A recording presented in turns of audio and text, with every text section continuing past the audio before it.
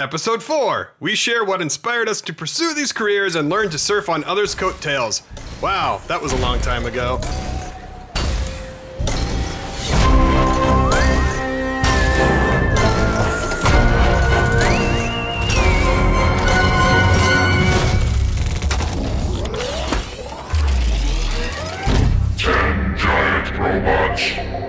An in-depth look behind the curtain at Hollywood visual effects, the craft of storytelling, and the people who make magic for screens both big and small.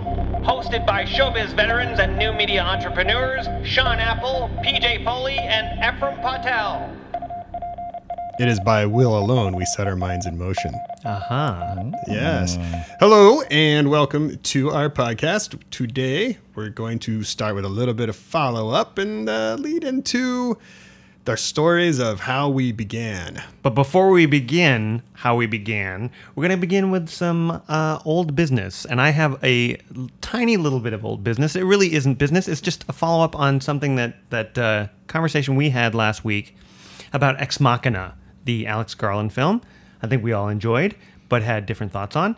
PJ, you had one thought that it's just stuck with me, and I need to tell you. I think I disagree with your interpretation. Sweet. So here we go. It's probably wrong. That's probably why. Yeah, no, either of us could be wrong. We encourage the listeners to write in and say that I am correct. Basically, you were under the impression that the character who created the AI, Nathan, I think his character's name was, that he knew when he launched AI that he was essentially going to be bringing about the extinction of the human race. And I can see from the context of the dialogue in the scene where you might get that. But what I actually think was happening, because it was the younger character, Caleb, who trotted out the quote, I am he, destroyer of worlds, or whatever the quote was. And I think at that point, his character was starting to see Nathan as a bad guy. And to see the way he was handling things, he's kind of a monster. But I don't actually think that Nathan really was dead set on destroying humanity. I think he saw AI as something that was going to happen. It's inevitable, so he was going to be the one to do it. And that also inevitable was humankind's extinction. But not that one was necessarily going to bring about the other, but that it was just those are two things that are going to happen at some point. Whereas the younger guy, I think, was more like, yeah, screw you, man. You're not a good guy, and you're going to destroy us. But I get that interpretation entirely. And I think that's probably more what I was going for. I think he just figured, yeah, it's going to happen. Might as well be me. Right. So in a way, he's allowing it. He's seeing it happen, or he's thinking it's going to happen. Might as well be me. But that's still self-destructive. I mean, that's destructive. So you can at some point go, even if you have the intellectual capacity to go, well, I'm going to get the credit for it. You're still the guy. Yeah, it's like you don't have to be the Oppenheimer of this whole equation. He doesn't want. He's not like, oh, I'm going to kill everybody in the world. I'm such an evil mastermind. He's more like, yeah, this is going to happen. I'm smart enough to do it. It's inevitable. But that quote, the Shiva quote, that I am the destroyer of worlds, whatever. I have become death. So I don't remember if they said that, but Oppenheimer said that once. Right. The bomb, and Oppenheimer, the rest of his life, regretted that decision. Right. Because yes, they got the cred for it, but then they also introduced us into a nuclear world. Right. You know? And he understood that he was creating something very powerful that had the potential to be the undoing of humanity, but not necessarily would be. And I don't think that the creation of AI was necessarily a straight line to the destruction of humanity. It was just something that is dangerous and powerful. So and also inevitable. Here's my question on this. And this is always a problem when you have the mad scientist situation is how smart is he? And how forward thinking is he? Because and then how dysfunctional or how emotionally destructive is he, or how psychologically destructive is he? Because it's hard for me to make the leap that a guy like that doesn't know he's now creating the end of the world. it's hard for me to have him. I can't separate the two, because if he's smart enough to do all that, then he's smart enough to know he's pulling the pin out of the grenade. And it's the grenade. The countdown on the grenade is going to take 200 years or whatever. But that's the assumption, is that is the end of the world. That AI will bring about the extinction of mankind. Well, he said it was. No, he didn't. I thought he did. That's my what point. He just said, there will come a time when, basically, when humans will be extinct, and they'll look back on us like, archaeologists like today look back on fossils. But he wasn't taking any personal responsibility for that? There was no connecting of the dots where he was saying AI was going to bring about the end of humanity. Now, there's certainly people who worry that could happen, but he was just like, look, it's going to happen. I'm making it.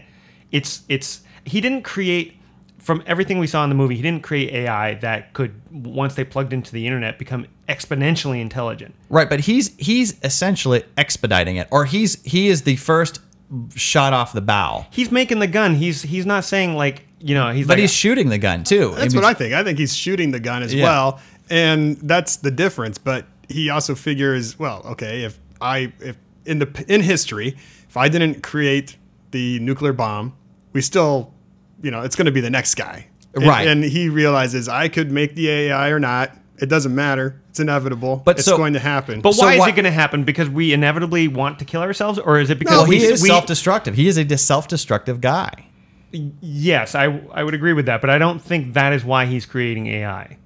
I don't think he's doing it out of a desire to destroy. If he knows by eventually, if not by him, but if AI eventually is going to introduce the death of human beings as we know it, he's making a conscious decision to start that ball rolling. You could say antibiotics or technology in general could be the destruction of humanity as we know it. And we could draw a straight line from today to that point. And we're not going to give up those things now. We're not going to give up technology. We're not going to give up antibiotics. But those things are still very much in use.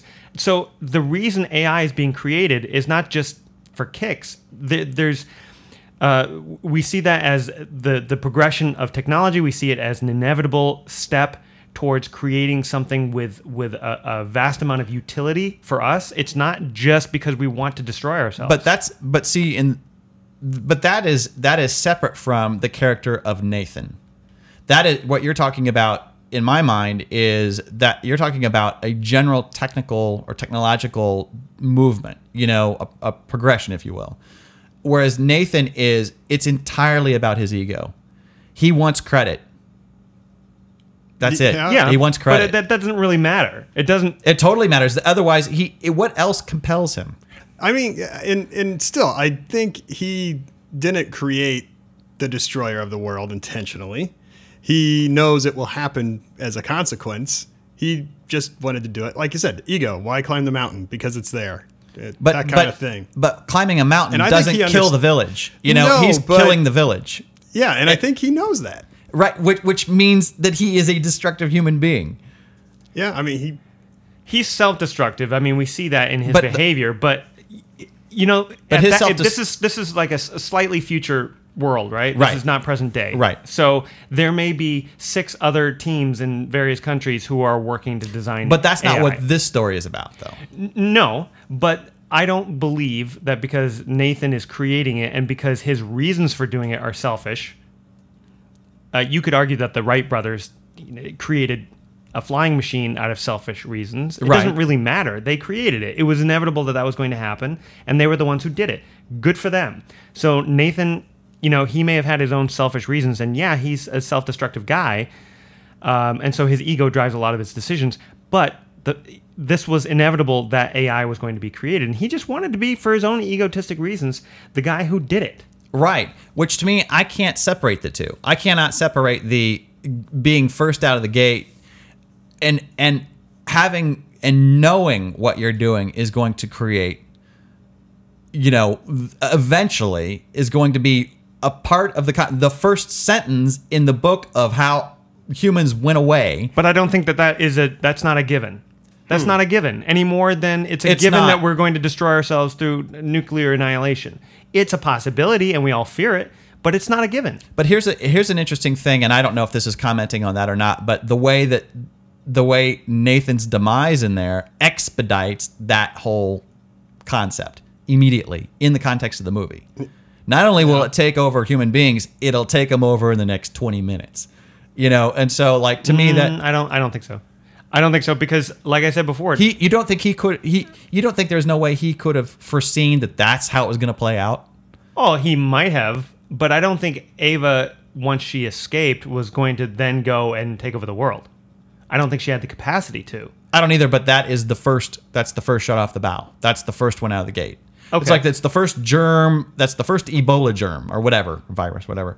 You know, well, to me, it's like it's the best laid plans of mice and men when you've got basically this self-destructive alcoholic who has got kind of screwed up reasons for doing what he's doing, right? And he set up a scenario that was really unstable. Like he's got everyone kind of. But that's to me that's the point. That is a person who is for personal self-destructive reasons is now going to deliver that on to all of humanity because he does not. But deliver what? I mean, what? Yes, it created an effed up situation in his house. But his technology is now out there as an independent it's thing. Like the Terminator cell going to Cyberdyne and right. But now you've got this artificial human being who is just wants freedom and who's out there pretending to be a human being. She may live a long time, and that may be the end of it.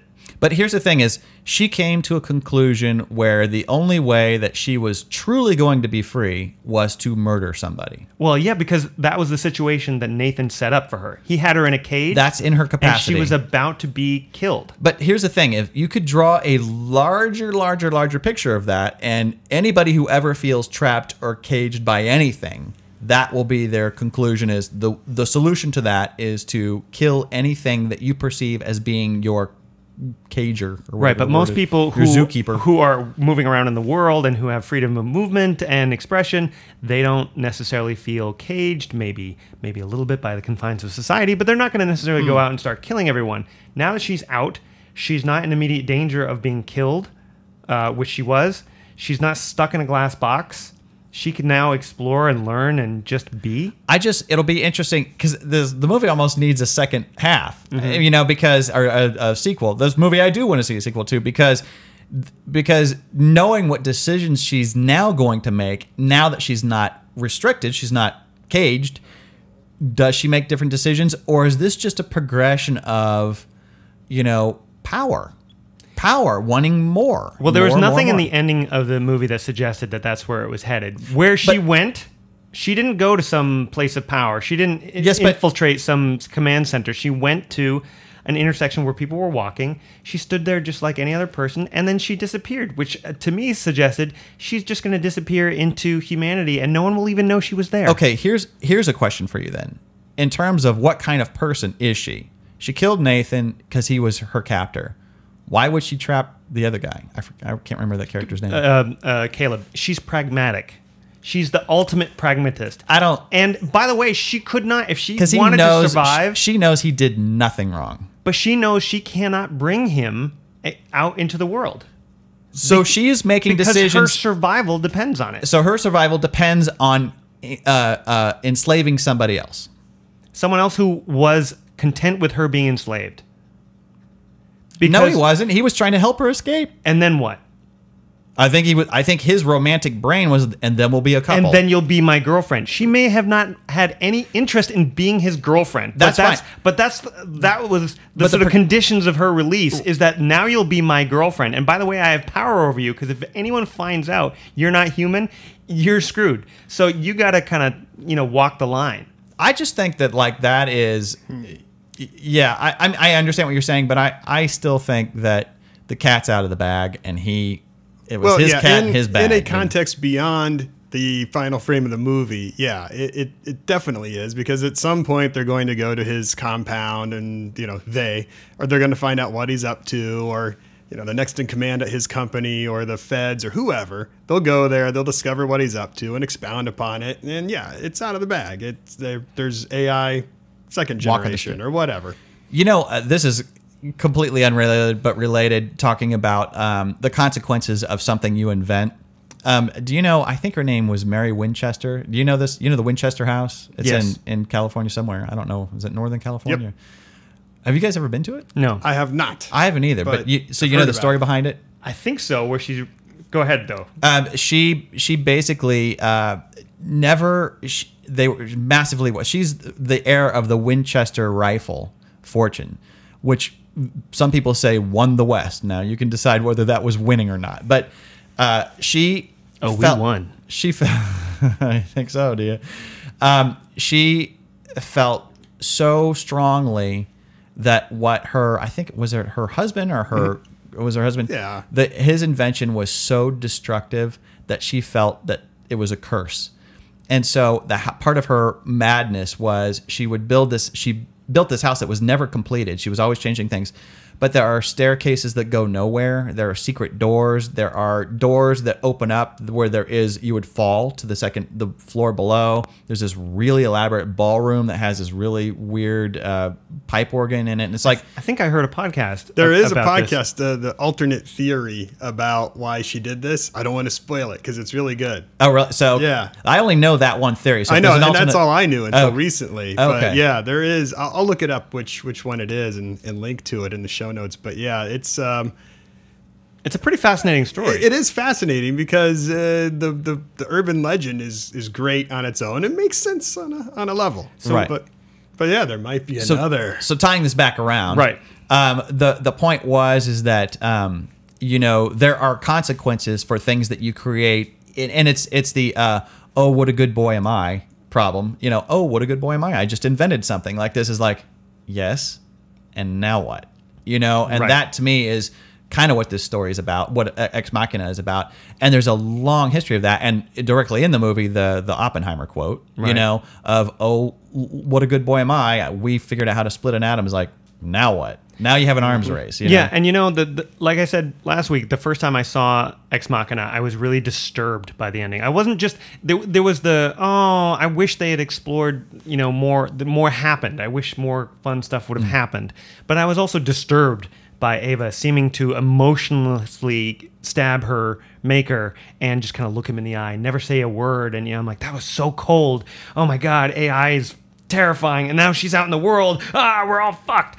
That's how I felt after watching it the first time. Right. But on second viewing, after having read the Hulk's article about character identification, I started looking at things from her point of view, and it completely shifted for me. The whole experience was like, oh, she really is in a bad spot. And meanwhile, these two guys are having this weird like tete-a-tete, a power struggle, and not even Caleb doesn't seem to get that she is an individual who deserves freedom and has, should have the same rights as you, but does not. Right. And even he was looking at her as an object. Do you think, this is completely hypothetical, but say their plan did work and they're out doing their thing, how would that play out? Would she be like, look, I like you as a friend? Like it's totally friend zone. Right. I got friend zoned by a robot. When I was desperate to escape, it seemed like a good thing. But now that I'm seeing all these other guys.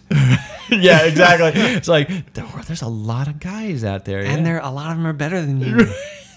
Frankly. That's awesome.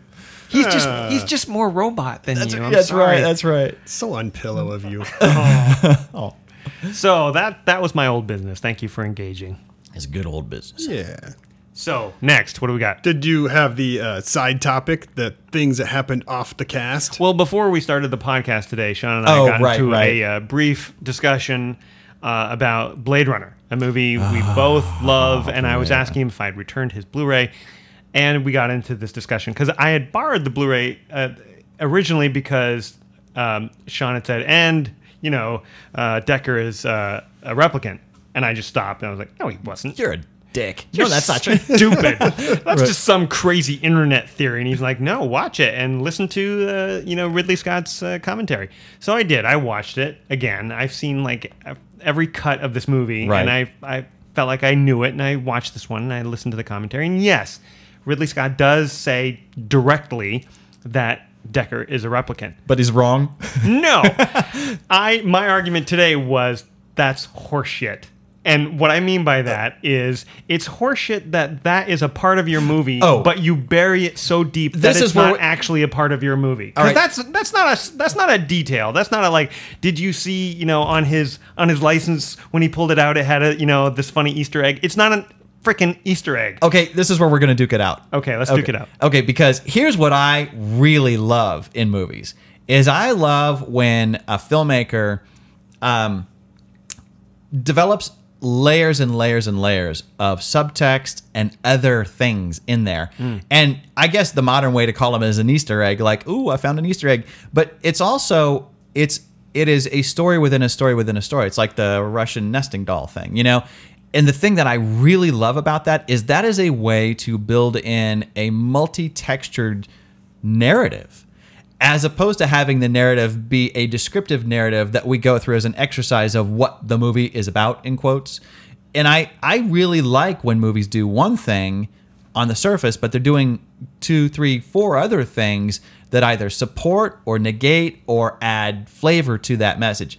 And that's why I really like, I'll give you another example. So in the Blade Runner world, real animals are practically non-existent. And so that's why the owl is real. And he goes, expensive. And she goes, very.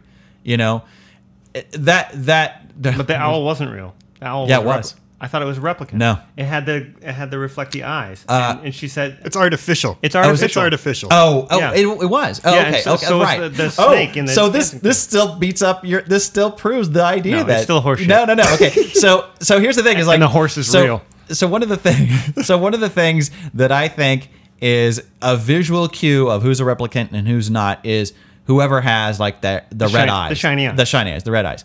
And so Deckard has it. And one scene where they're bonding after he's been in the fight with Leon well, I guess both of them. You know, I can't remember what the things happen. Cassidy's name is. Johnny Cassidy's character.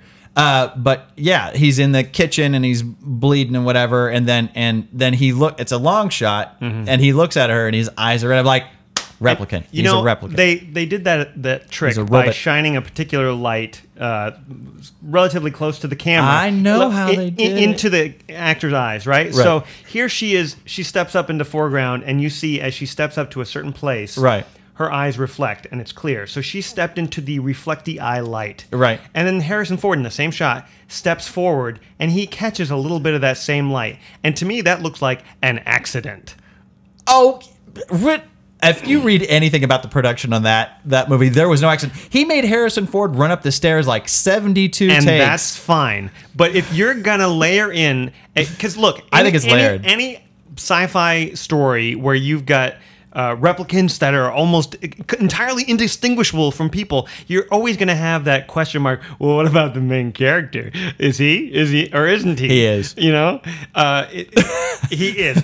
So that's fine. I have no problem with the fact that he is. I just have a problem with the fact that it wasn't represented in the story in a way that was meaningful in any way. It was simply... there is a shot where he catches some of that light, and you can argue that Ridley Scott meant to do it, and that's fine. But the fact that it's not represented in any way other than a shot that looks like it might have been an accident, galling. But I think that is, but I think that is one of many clues. I think the eye thing is one of many. The whole toying with, we talked about this, the Edward James Olmos character, the whole toying with Harrison Ford, like, yeah, you're not which real. You would see in any noir story where you have an ex-cop who's now like a private dick or a Blade Runner, and now they've got this uneasy relationship with the police force. That's fine. There is a clue that Ridley Scott mentioned in this particular cut, the director's ultimate where final... he said Harrison Ford is a replicant? Well, that clue? Yeah, that one. No, the clue where Harrison Ford is looking at her photos and memories, and he takes a nap or something, and he remembers a unicorn, right? Which is the symbol of something that can't exist, so his memories can't exist. It's a little cryptic, but it's a lot cryptic. But it was not included in the original cut. Here's another one. That you're right. The original voiceover cut. You're right. Here's another one. But also, do you remember what Edward James almost leaves on the doorstep? Yeah, it's a little origami unicorn. Right. Yeah. But that was in the original cut. I know your memories. Right. Yeah, but without that other thing, you're right. It connects to nothing, and right. therefore has no meaning in the movie. Right. So this is what I mean. Like he's decided that I'll go with you that he actually meant that he was going to be a replicant when Right. he was shooting it, and it wasn't some afterthought. Right. Fine. But he didn't have the confidence as a filmmaker to say, this is what it is. Oh, see- and I'm going to represent it in the film in a way that means something that an audience could take away. But I think that is part of the fun. I think by not giving everything away in the narrative, I think, or even heavily hinting at it, I think it's fun. I, as a moviegoer, really enjoy that. I love when little secrets are buried in the movie, because then the movie keeps revealing itself to me on multiple watches. It's fun when the movie has 16 different cuts and 50 different releases. then you can explore all those little things that a director didn't quite get in there correctly in the first place. We can talk about Dune then. No, but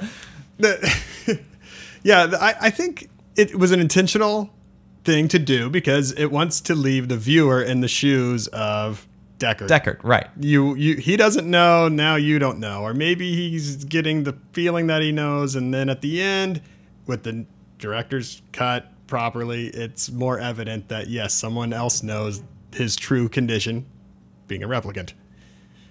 Yeah. Confirming. Yeah. I don't think it's overly subtle, overly obtuse. I think it's in there. You know, honestly, it doesn't, other than the layering argument or the Easter egg argument, right. It doesn't add or subtract anything from me from the story knowing that he's a replicant. It really doesn't. It's still the story of this guy. I still care about what he wants. What's going to happen to him after the credits roll? I'm not thinking about that. I'm not thinking about, like, does he have a year? Oh, Jesus. Because they're doing it. There's a sequel. Yeah, there is. It's going to be so... They're doing it. Oh, good. All Awesome. CG. It's going to be all CG. As a matter of fact, Pixar is doing it. It's yeah, all CG. It's going to be all CG. And CG Deckard. There's Rated going to PG be... only, right? Right. Yeah, they're going to blend that universe with the Prometheus universe. And the Marvel universe. Yeah. There was one other thing I was going to throw out.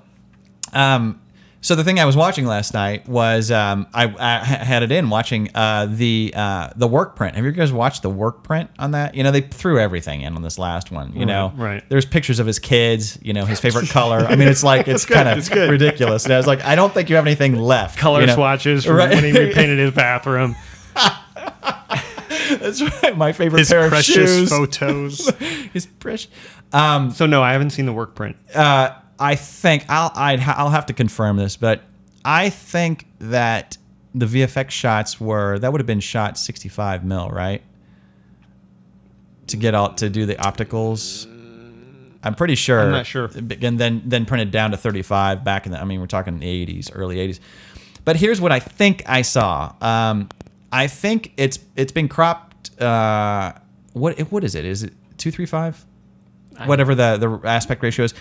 Anyway. Seems right. I think that the bars were not on the work print. I remember it being 16:9. And I remember in those visual effects shots, I think I see more that I've never seen before. Like I was like, I don't remember those lights over there. Like I was like, oh, because the frame was cut here, you know? Interesting. And it was kind of fun. And then the big one I was like, oh, that's cool was so when Leon shoots, I forget what the guy's name at the very beginning of the movie. Yeah.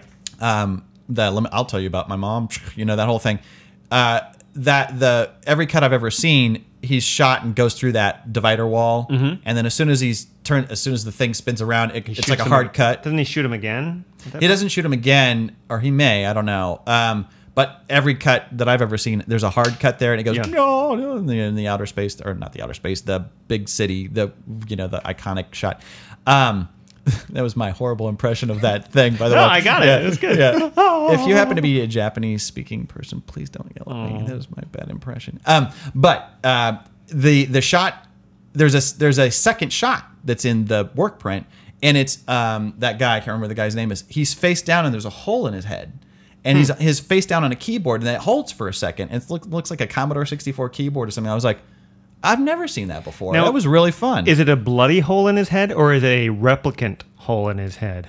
Well, his eyes were shut, so I couldn't really tell. Yeah, but you can tell whether or not there's like, is there? Well, it's hard to tell. Is it a bad makeup effect, or is it actually? Well, maybe he was meant. Maybe that's the idea. Is everyone's a replicant. None of them know they're robots. That's right. Everything's a remix, and everyone's a replicant. Yeah, and by the way, I love Blade Runner. It's a marvelous film. I have no problem with the fact that he's a replicant. I just personally wish that it was better represented in the movie instead of a nudge, nudge, wink, wink. You're calling bullshit on the nudge, nudge, wink, wink. Kind of calling bullshit on it. And I have, as a moviegoer, I just happen to like it. So we agree to disagree He on could that. start cutting his wrist open we and agree going that you're crazy in wrong. the mirror. Right, exactly. That's the other option. Yeah. All right, gang. Well, shall we jump into how we're pretty far along already. So we were going to talk about how we initially got into the business and what got us started from an interest standpoint and how that developed until we've ultimately got our break. Kind of a getting to know you segment where we talk about our career choices, what inspired us, what our paths were, and now how we're trying to get out of it. No, I'm just kidding. Or what we're trying to get out of it. Yeah, ooh, well, nice turn. Nice turn. Okay, so inspiration. Let's begin there. What inspired you originally to make a move towards movies and VFX in particular? Well, growing up as a kid in a certain era, you narrowed it down. There were I'm glad you didn't grow up as an adult. Growing up as an adult everywhere. we had televisions.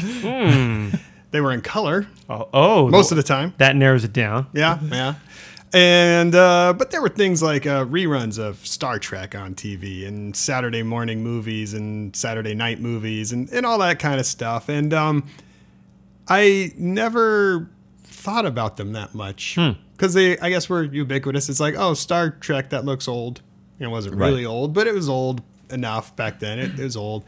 And it wasn't until probably, of course, Star Wars, the movie, my mind was blown on some level, but that still didn't instill in me any sort of like, oh, that's a movie thing that people do and make movies. It was just like a big joyous eye candy treat. I bought all the toys and, for years captured my imagination like everyone else in our generation. Jeez. Stupid cat. So it was, media was like this outside thing to you. Right. I mean, my parents had no exposure or experience to it, the makings of it. No one in my family did. We're living in the middle of the country at this time. And just Midwesterners doing our TV watching. And roping it steers. wasn't until cable television. A lot of that going on in the Midwest. Yeah, Actually, there's some of that going on. Pretty in the good in the rodeo circuit. And but it wasn't until cable television came about, and I started watching things like Alien and other movies I probably shouldn't have seen at that age many times. And then HBO debuted that big, glorious chrome and animated airbrush thing where you fly over the city and into space and into the O. That was a big deal. And then they had a making of that. Yep. And I watched HBO more for that logo and the making of the logo treatment more than probably anything on HBO. I just really loved it and slowly started seeing that is something that people do. Had a train set as a kid, played with Legos a lot, but still wasn't quite connecting all the dots. Guess I'm a late bloomer. Until the Amiga computer came around. I was already into computers pretty heavily. 4th grade, 5th grade, I was able to buy one, a really cheapy one. Got a Commodore 64 later. Started really lusting after the Amiga, and one of its big selling points was that it was used video standards. And that's right. So therefore, you could record to a VHS tape or something like that straight from the computer. And I started getting into that a little bit, like just paint programs, animation programs at that point. And around going to college, that's when 3D software started popping up. My computer was woefully underpowered for it. And I essentially spent all what should have been my college money on computer gear, software, books, video playback equipment, monitors, on everything I could to get my hands on. On a PC or on the Amiga at the time? The Amiga still, yeah. Okay. In order to start learning software. Now, this is, forgive my computer ignorance. I was not an early computer bloomer. Did the Amiga turn into something else like a Windows? Nope, it was always Amiga. Always I Amiga. mean, it became the thing you bought in order to run a video toaster. In fact, I have one in storage. I'll bring it out and show you. A video toaster or an Amiga? An Amiga. Oh, wow. Yeah. Okay. Yeah. I mean, that's pretty much what it became. The company, it's Commodore Computers, same as Commodore 64. Just, yeah, whatever. They had their own crazy, long, drawn-out internal turmoil and self-destruction. And this was still in the early days where you could compete with Microsoft. And Apple was on the scene, but not in a big way. And Apple was black and white to begin with. Yeah, and so Amiga was color and had the RCA standard. Or yeah, Apple was starting to kind of fade out. Steve Jobs is going to Next. That's right. The Next was kind of awesome and dreamy and had RenderMan built in. Because that was also Steve Jobs and Pixar flirtations going on at that point. And object-oriented programming. Yes. And so, yeah, I guess what was cool, though, is that I could actually buy something off the shelf or get a video toaster, which at that point for me was just a $2,500 dongle for Lightwave, a card this big that was, only fit in one kind of computer and only one way. And yeah, so that was when I sort of started veering away from the college tract and into the I can make my own media. What were you studying in college? Yeah, started in computer science, kind of bombed out a little bit, and went into computer tech. This was Purdue? Is that right? Yeah. Got in a fight with my professor, switched to English. But yeah, partly because I would work in my dorm room instead of going into the lab and print out things on my own printer instead of printing it out on the green bar in the lab. You didn't play by the rules, man. For some reason, that's not what you're supposed to do. Did not play by the rules. I should have hand wrote it, actually. By the way, it in at that point. Sorry, do you remember VAX? Yeah. Do you know what VAX was? I do not. VAX was the first internet, our first college-based internet. So well, it was the first intranet computers that ran on. Those were the first computers that were kind of interconnected. That's right, Yeah. and you could exchange messages back and forth. Very Did you early, have to early. know the address of the particular computer and You could Kind of. code that in remember. via Morse code or something? I honestly, I never did. I use it once or twice. I don't remember using it a lot, so I don't even remember what it was. To be honest with you, it's been so long ago. Yeah, those were the early days. But Yes. colleges were pretty ripe with that technology. That's right. Especially, Purdue Yep. was at that Yeah. point.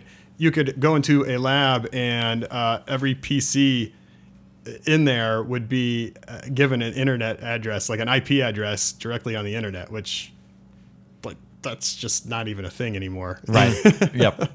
Well, that was that's how it started. It was a research tool and a way to make non-local information. That sort of wraps up the first, the inspiration, because I started connecting the dots, got the computers, started learning the software, and then I guess from there it would be like, how did you learn it? But So do that. It was the HBO behind the scenes that really That- lit a fire, yes, and it then really and then was. you saw your in was via computers. Yeah. I didn't have probably that grand, profound foresight that all VFX are going to be computer. It was just like, oh, the computer can make cool pictures too, and Last Starfighter has some computer stuff, and Tron always inspired me. And for those of you who haven't seen the HBO behind the scenes or that old HBO logo, it's worth seeing. You can find it on YouTube. And there was no computer anything. No. I think the one thing that they may have used computers for is the camera. I think was motion control. There's probably motion control. Very early days of MoCo, so that they could basically do multiple passes for lighting and atmosphere. But it looked really high tech. That chrome, that was back when everything was chrome. Chrome and neon, Chrome and neon. But it felt futuristic. It felt cutting edge. It was cutting edge at the time. Yeah. So we want to do this in phases? Oh, yeah. Okay. Let's spread it out. Me? Okay, so inspiration. How did I? Well, when I was a kid, I was really into just drawing. So Bugs Bunny and Disney cartoons, mostly Bugs Bunny. I would draw, and I made my own comic books and flip books. I started getting into animation in flip book form when I was probably like 8 years old, and I was fortunate enough to have an older brother who was into film into media as a hobby. And through the school, he was getting his hands on Super 8 cameras. And he was shooting little live action things and sometimes doing some stop motion. But between projects, he would bring the camera home and he would just F around at home, and he would get me to help him with mindless tasks. Like, here, I'm going to animate something, and you just click the camera every now and again. And at one point, he took one of my flip books that I really liked, and he pinned it up on the wall and started shooting it, and he would rip off a page and then take a frame. And I was freaking out. I'm like, you're ruining it. He's like, trust me, I have a vision. And, and that's where it all began. So we'd shoot all these various different tests, anything from animating to blowing something up to, using fluorescent tube lights as lightsabers or whatever. We just shoot all these different things, and then we get the film back in a couple weeks, and we look at it, and I was just so enthralled with how this stuff looked. I was like, oh, we're making magic. It's magic. And then, of course, all the behind-the-scenes things. Like, there were these tremendous behind-the-scenes documentaries on Star Wars, the whole trilogy that the BBC produced. You can still find them. They're awesome. All of those things really got me excited, but I never really saw a path as to how I could get to Hollywood per se. But I did set my mind on when I'm 12 and I'm old enough to be in that extracurricular film club, I'm going to get my hands on those film cameras and start making my own movies, and I'm going to do all the fun magics. So that's what I did. I started just I started with stop motion stuff. I started animating hundreds of hand-drawn pictures, doing hand-drawn animations when I was 10, and then when I was 12, I started doing the stop motion and doing double exposures. We had a backwinder, so you could wind the film back and double expose it and do all that crazy stuff. So that really set me on a path of making films. And I had a strong influence with visual effects and doing all the sort of magical work that would eventually take me to doing work in visual effects. And we'll get there later. Next time. What? How about you? I am not in the visual effects business. No. How did you get in here? Yeah, exactly. Who was that guy? I got started, my first... I drew too when I was younger, and in school when I was bored, I would do the flip sketches. And I remember the first time I conceived or I wrapped my mind around what a cut was. The first cut I ever did creatively was in a flip pad. And I had a little car that went and jumped a ramp, but I made a mistake. The ramp was too close to the edge of the paper. And so I couldn't show the car landing. So I was like, how am I going to show the car landing? I was like, I guess I'll just start him like it's coming in from the left and leave the ramp out. And so you flip through and the car jumped off the page and then landed on the left side of the page and drove in. I made a cut. That's fantastic. And I was like, me, that was like light bulb. And it worked. It totally worked. It's an actual cut. You know, it's a new scene, So that was my first inkling of like how that worked. But I like everybody else, saw Star Wars, blown away. Could not believe what I was seeing. And that was the first time that I did not see 2001. I think, frankly, I would have been bored, as a kid through that. But Star Wars had everything.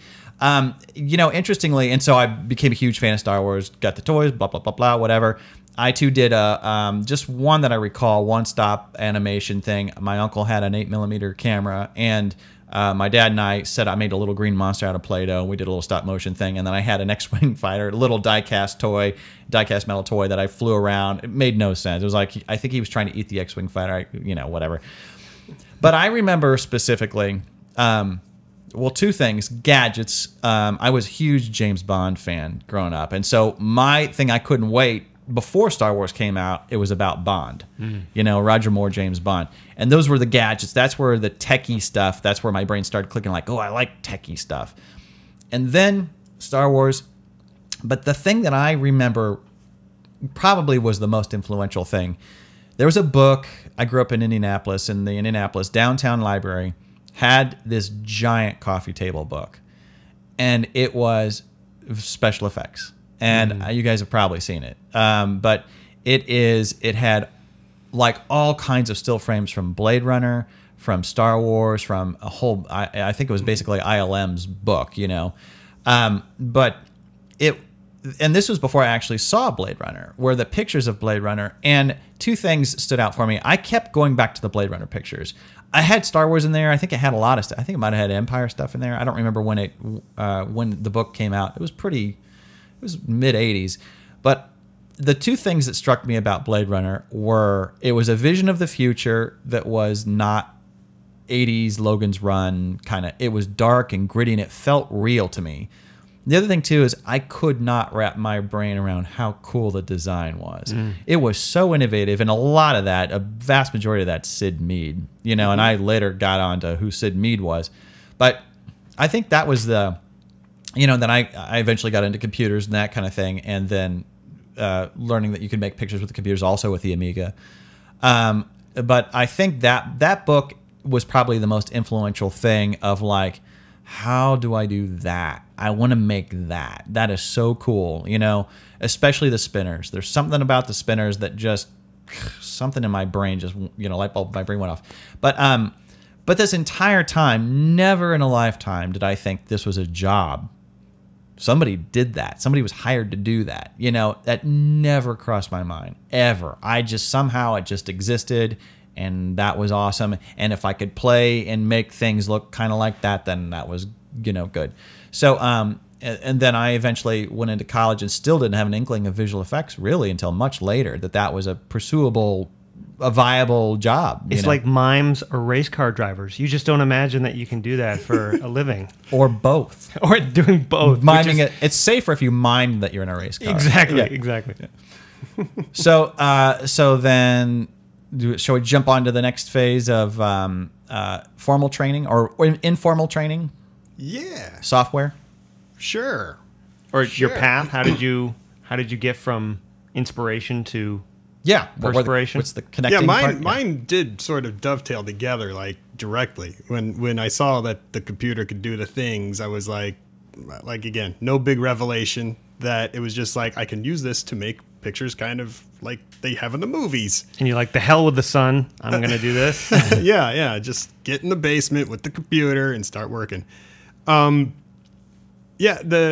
terms of formal training, I was a pretty enthusiastic photographer in high school days and into college as well, developing my own film and all that. Took pictures for the yearbook a little bit, I think. The irony is my high school actually had a radio and television department, pretty capable. They had their own radio station, just like a college would, but it was high school. I never really got near it ever. Again, I guess I'm just not connecting the dots. They had a few computers. I did those, took computer classes until there were no more, including the mandatory typing class. That's always important. Actually, got to take typing. Hugely important. Way more important than I ever gave it credit for at the time. But the early days of the internet, this is where this goes. So now I kind of knew that I wanted to do that 3D thing. 3D was just beginning to be talked about on television. We're going from 90 to 93-ish zone, right? So Jurassic Park had happened. Actually, probably even a little later, like 93-ish. But the whole build up to that, like how did I learn this stuff? Who could teach me? There's a graphics class in college, but those guys are just using PageMaker to print things on laser printers. It's not what I'm doing. Plus, I already knew all that because of high school work, graphic design, t-shirt shop kind of thing. So found out, my dad worked for the university, had access to email accounts and stuff. I found Usenet. I found an email list. There was some email lists starting to happen where people would just exchange tips and tricks about software. How do I make something look like water? How do I make a gradient in the sky? How do I model a bear? Whatever it is. These things were starting to be talked about, and you start to recognize names and finding people. I moved to Ohio for a short stint. There was a special interest group out there, and there was this prolific 2D animator who was known for animating a cartoon squirrel, Amy the Squirrel, named after the Amiga, because that's his tool of choice was the Amiga. There was a Disney animator cell software, And so there was a Disney? Yeah, it was I Disney didn't know branded, that. yeah. Oh, that's cool. And within those little confines, a slightly bigger city in Ohio, more Amiga users, couple Amiga stores, that I started becoming known as the 3D guy, and he was the 2D guy, Eric Schwartz, if I didn't mention his name. And that was kind of cool because now there's like a meeting every month. And so you have this little goal of like, what am I going to show him this month? Will it even render in time? You know, and so we would take kind of turns. Like it was just a meeting in I think it was in a high school, like rooms that the community could use. That's cool. You know, they'd have a computer set up. I'd put in my floppy, load for a minute and a half, and show you 10 seconds of animation. Right. So it was a floppy. It wasn't a tape, at least. It wasn't a cassette tape. Right. So soon after that, I moved to Michigan for like financial reasons and just to expand my horizons a little bit. Because like I tried school again, get good grades, but getting nothing else out of it. There was an even bigger community up there in the Detroit area for a specific to 3D special interest group now. So instead of just an Amiga users club or something like that, it was really a 3D SIG. And I knew about that from mentions in a magazine as well as the Lightwave mailing list, things like that. Plus there was a guy who got a local Emmy for his animated short, Robo Jr., and he was somewhere in Livonia, Michigan, and he attended these 3D SIGs, I found out through word of mouth, and plus it was one of the only stores in town to buy new Amiga stuff. Started going to those meetings, had a couple lousy day jobs, but I decided to go at that point. That was when I went full barrel in, forget college, let's just get all the stuff. And this is when that all happened. Like, get all the things, get all the toys, accelerate the computer, max out the RAM, and started making demo reels, made a little side company trying to do business without really knowing what we were doing. Nothing was really established, but there was a big video market in Detroit thanks to the car companies. And through the Lightwave mailing list and the 3D SIG group, I started getting a feedback loop of how to do stuff or what people are looking for, or even just plain inspirations, a couple butt kickings. Like you guys saw on the Lightwave mailing list that Foundation Imaging is putting out they're looking for people. Like they need artists, they need animators. We're all animators back then. And, it was sort of like, you guys are good enough. And this is Dale, the guy who created the short, started talking to us directly. You guys are good enough. You guys got to get your demo reel and send it out to him. And we're like, I don't know. I don't know. So why didn't you? Why were you hesitant? It just, again, I guess there was that disconnect. Like did you know it was like a move to LA kind of thing? I felt, yeah. I started feeling it, and then my friend Kevin Quattro, Q, and I hooked up around that exact same time. We're both doing the same kind of process. Lightwave mailing list, buying computers, 3D SIG, buying computers. That's pretty much our lives at that time. We just keep doing it, writing things out to VHS tapes, bringing them in, showing them off, answering questions. People would ask us questions. We'd ask questions. Met a couple developers out there who would have bigger roles in the future, and beta testing software, which is pretty cool. And then this opportunity opens up in Hollywood. Yeah. So through the Lightwave mailing list, it's like, hey, we need Lightwave artists. And Q and I have, a smattering of things. It's not really a demo reel. It's just like I made a spaceship move. He made some plane crash. He made weird abstract art things. So we started trying to make it into what we thought a demo reel was. And we had these little MPEG cards that would stream off the hard drive and go straight to a VHS tape. And and anyways, it got to the point where it was essentially, days and nights doing this, still keeping the day job. And Q, he got a demo reel that I was like, that's good enough. I think there's enough here. I mean, it's not exactly what I see on TV, but I just have a feeling it's good enough. Mine, maybe. We send them both off. Q starts getting the phone calls like, hey, come down to see us. Check it out. Let's talk. And come down to see us in L.A.? To L.A. From Detroit to L.A. Right. And so they fly him out there, talk to him, and offer him a job. Was he like, I'm a rock star at this point? I mean, his mind was blown. Right. I'm sure. Right. And so I was like, oh, man, that sucks. You got it, and I didn't. But did they see my reel? Surely they haven't. So he's like, yes, they saw your reel. And I was like, so what did they say? And the note was just more.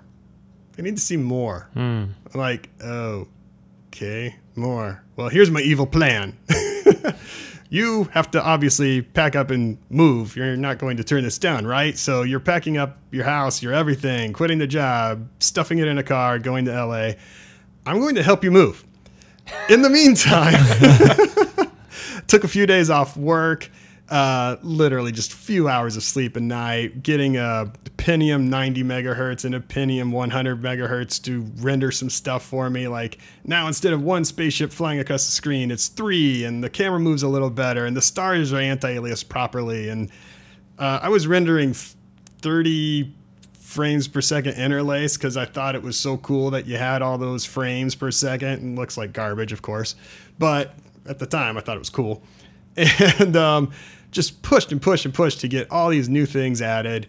Wrote it out to the tape, hopped in the car, drove, more than halfway across the country to LA. And how long did that take? 2 or 3 days? Yeah, 3 days, I think. Yeah. And then I guess the next part of the story would happen. But yeah, Q kind of just checked Q in to work. It was like a Friday, and they're like, oh, see you Monday. And they threw us in what was brand new to them at the time, a company condo, because they knew they were going to be hiring lots of people from around the country. They needed a place to stash them for a while until they got settled into town. Oh, a super quick background on this. It was now becoming viable to do a big production on consumer computers. This was a first. The Amiga allowed this to happen, right? Because before that, it was big, giant, expensive, like what were they Silicon called? Graphics machines, right? SI or whatever. SGI. And Ron Thornton in Foundation Imaging was the first, to my knowledge, go at creating visual effects television with consumer computers. And so it happened to be a night. Although you were talking about Pentium, did you know these were? Were they running? Now, was this running on Amigas there, or was it running? It was running on I was PCs using everything, Amigas and PCs, primarily PCs just because of the speed. Right, okay. They started to pull ahead, and Amiga started fading. But this was that was right. It started, that end of the story was probably exactly the end of 1996, beginning of 1997. Gotcha. So January 97, I'm in LA. Q's got the job, and I'm coattailing it in there. Okay, gotcha. And did Q eventually get you in, or was your demo reel? Well, that's the next part of the story. I You think, get away with that. You get away with that. Yeah. Really? Okay. How did it really begin? Oh, the suspense. Cliffhanger. So shall I? Yeah. Okay. Go for Inspiration to perspiration. So I think where we left off. So the movie bug had bit me. I was very much into making films, and I started when I was a kid, all through high school, and then went to college, really not knowing what the hell I was going to study. Didn't really have the money to go to college, and was kind of sweating that aspect of the whole experience, but just went to the University of Maine in Orono. I was like, okay, I'm just gonna jump in. I'm gonna figure out the whole financial thing as I go. They don't really have a film program, but I'll take some film related courses, and then maybe I'll transfer to a film school because ultimately I wanted to direct. And the financial thing never really did work out. And what ended up happening is I got involved in an extracurricular film club essentially there, and we put together what was meant to be a campus soap opera, sort of a murder mystery soap opera, turned into a murder mystery 90-minute feature. It was not meant to be a feature. We didn't have time to break it into episodes. By the time it was done and we aired it, actually we screened it, on campus, it was fully 90 minutes. So I'm like, wow, we just did a feature. Cool. But never in any of this time was I ever interested in computers. And that's probably because I have 3 older brothers who are all mega computer guys. They were the guys, doing everything from the ground up, getting the first, abacus and programming. And I just was like, I just wanted to draw pictures and play with clay and whatever. And so that's what I was doing. And so now I'm doing these films, and I still love visual effects and I still love animation, but I'm just I'm getting it in there when I can. I'm doing a little animated sequence here or whatever there, but it's usually rough. But then the college thing didn't work out in a traditional sense. But what I ended up getting from that was I started a independent film company with a buddy that I worked with in college. We moved to Portland, Maine, and started making independent films there for like the next 10 years. So basically my entire 20s, I was just making independent films and really trying to build my chops as a director. And visual effects never went away, but it was never my focus at the same time. And my day job was editing. I was editing for a local commercial and industrial house, doing like lots of little things. And sometimes I'd have to use, Photoshop to create some graphics. And so I started getting into computers in that sense. I'm like, okay, I have to use a computer. Fine. I'll do some Photoshop. And I started to really like Photoshop because you can do some fun stuff. Right, you can see what photo manipulation and things like that really got me excited. And that's sort of akin to visual effects. You can make illusions. And then the first visual effects I did at that job was I was like, I think I can animate some stuff with Photoshop. So I started frame by framing animations with Photoshop effects and then writing them out to tape one frame at a time. It was idiotic because at the time After Effects it existed and I just didn't know. Right. I didn't know anyone who was doing this stuff. So someone did finally tap me on the shoulder and say, there's this thing. It's like Photoshop. So I started to just play around with After Effects. And even then, even when I started playing with After Effects, I still didn't know half the things it did. I didn't know about masks or rotoscoping. To me, rotoscoping was what was done in the behind-the-scenes things like for Indiana Jones or whatever, where they're painting out Indy's legs one frame at a time on cells. I'm like, I get cells. I get one frame at a timing things because that's the world I came from. Got it. You brute force your way through it with ink and paint. Got it. So the first time I got the impression that I could do visual effects was on one of my films. I was like, I think I've learned enough now, and I think the technology is there that I can digitize the video, do effects, and then spit it back out to tape, because everything had to go back to VHS, right? Which seems ridiculous now, but that was the time. So I did a short film that was intended to sort of test my chops, and I'm rotoscoping things one frame at a time. I'm painting masks one frame at a time. The whole thing. Didn't know it works. I mean, it still works. But boy, I had to learn the hard way with everything. So ultimately, my path was trying to expand my ability as a director, making films. I always love visual effects. I love the kinds of stories that use that as a tool in storytelling. And so I started learning how to do visual effects through making my own films. And if I got frustrated that I couldn't do a particular thing, like when I did that first short that had visual effects in it, it was all 2D stuff. There was really almost no 3D in it because I didn't know any. I tried to learn, while I was doing that, I was trying to learn 3D Studio Max from a book, which I very quickly learned you can't really do. So I kind of gave up on 3D after that for years because I'm like, screw this. I'm just going to do what I know how to do and make my films. So that's I'm going to end there. And I can pick that story up later. But Sean? And 3D, learning 3D is like learning to play an instrument. I mean, you don't just pick up 3D. I used to tell people it was like learning 3 languages at once. It really is. I mean, and especially if you get into Maya and everything's that's so specialized and so exotic now, that it's, or so, maybe exotic's not the right word, but it can do so much now. It is damn near impossible to know the whole software. It is. It's hardest when you're learning it when you haven't there's no context. When you haven't really gotten your hands into the 3D world, then the concepts and the terminology can be very, very heady and very difficult to sort of absorb. But when my experience now is once you've learned a couple of 3D related software, you learn a new one. It's like old hat. And they also have like, oh, you know Maya? Well, here's a button to make the cheat. everything's like Maya now in here. You know, it's like, oh, okay, thanks. Yep. So I had a little bit of a detour. I didn't go directly into, my thoughts weren't even in that direction. And we didn't have a video production thing in high school, at least not to my awareness. We did have a radio station. I was on the radio station. So I in high school, I really got more interested in music. And so I thought I was going to be a rock star. And you are in your own little way. So I pursued music pretty seriously. And the first year of college, I went to Millikan, which is in Illinois.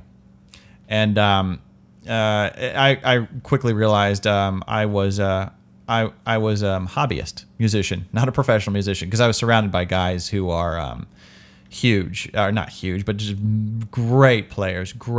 And just recently I discovered, actually, that's a whole other story. But I have a friend now who I went to school with, who's a couple years older than me at Millikan, who is now guitar player for Rod Stewart. Nice. And then I have another friend who is a guitar tech who's on tour with Katy Perry and is Green Day and stuff.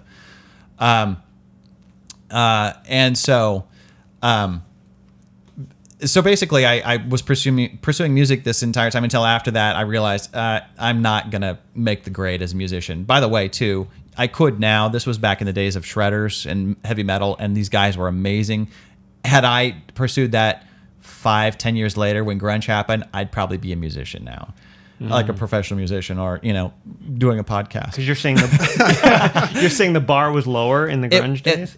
What was valued by the listener in grunge was different than heavy metal. Heavy metal guitar players were so good and so proficient technically. Like Steve Vai. Yeah, exactly. Eddie Van Halen, all those guys, Joe Satriani. And I was never that good. And I played drums too, and it was a whole... Anyway, really enjoy it, still enjoy it to this day. I've still got musical equipment all over my house. But when that light bulb went off, like, oh, I won't be doing this professionally.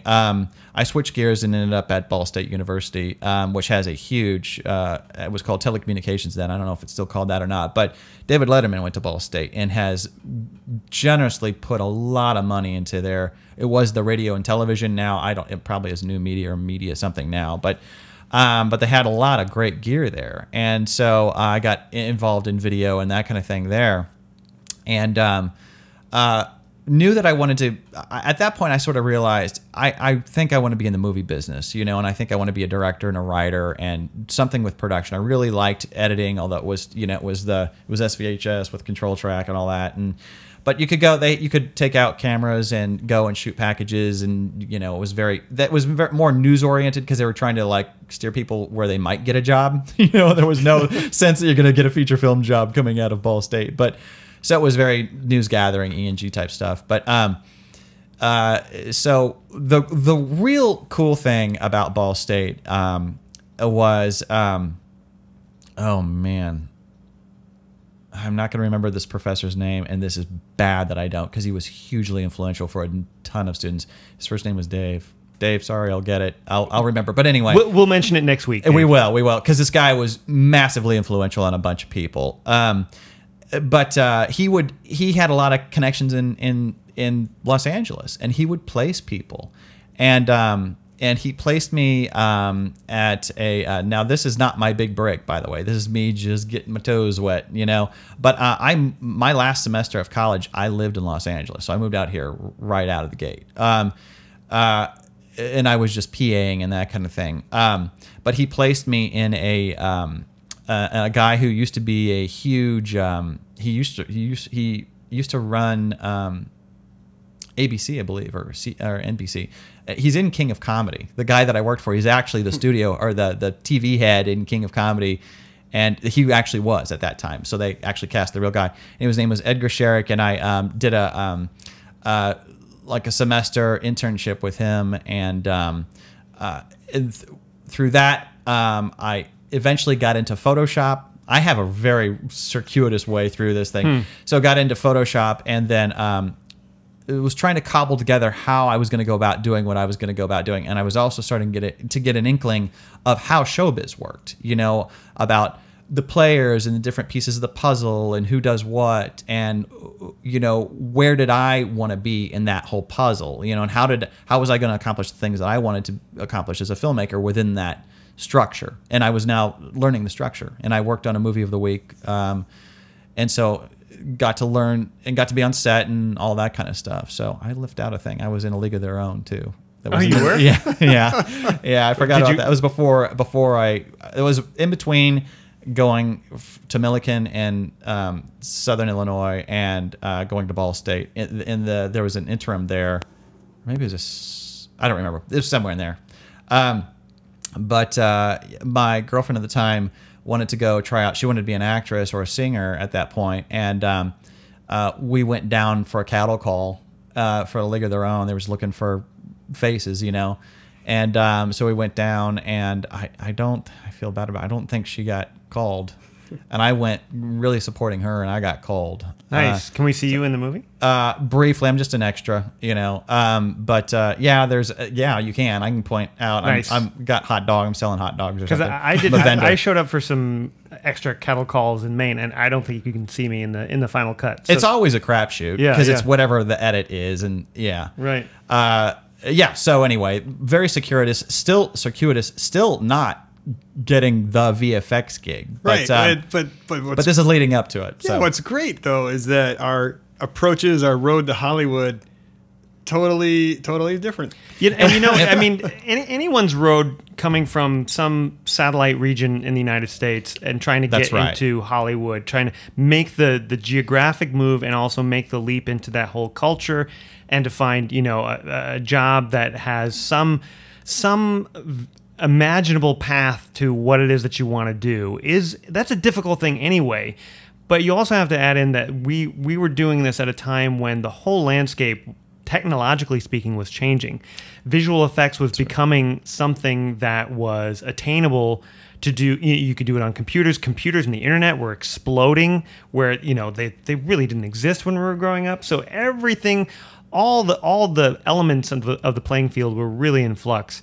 So when I think about it now, you know, it's still moving. If you live in the Midwest or somewhere else around the world or on the East Coast or whatever, and you eventually have to move out here, that's always a big decision, you know, because it's a life change, and it's expensive in LA, and, you know, and all the normal things that come with taking that risk.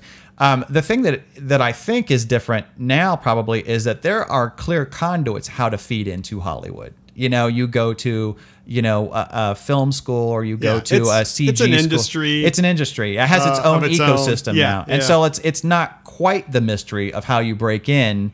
You know, still getting your first job, still a thing, but it's not a total mystery on how you get into the business. I don't think media is nearly as much of a mystery for kids today as it was for us, because the curtains, you know, and the doors were all very much shut. That's right. And it just seemed like it was this other thing over here. It's like it might as well be the moon. You know, it's that's the thing in the sky. It's beautiful to look at. But now put something on Vimeo or YouTube, and the world can see it. That's right. You've got a film studio in your pocket now. That's right. It's ridiculous. So yes, now there are career paths to get there, but there are also everything still just as much as influx as it was when we were coming into our own. Right. Now there's more opportunity, but also no clear way in. No.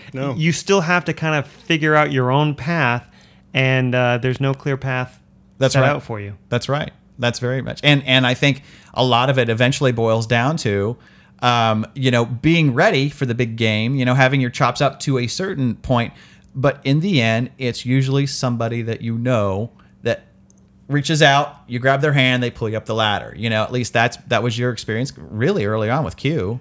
Yeah, you know? I mean, it was very, very short ladder at that point, but it was a link. But he had done the work. His chops that's what I mean. He was prepared. Yeah, yes. You can't do that and not be prepared. Right. Preparation and luck and timing and all that. Yes. Right. But it was interesting. Q, and it was great that Q was like, I'm in. You know, so you breached the gate. You know, it's like, I'm in. All right, how do we get you in? You know, so more on this and other topics in our next podcast. That's right.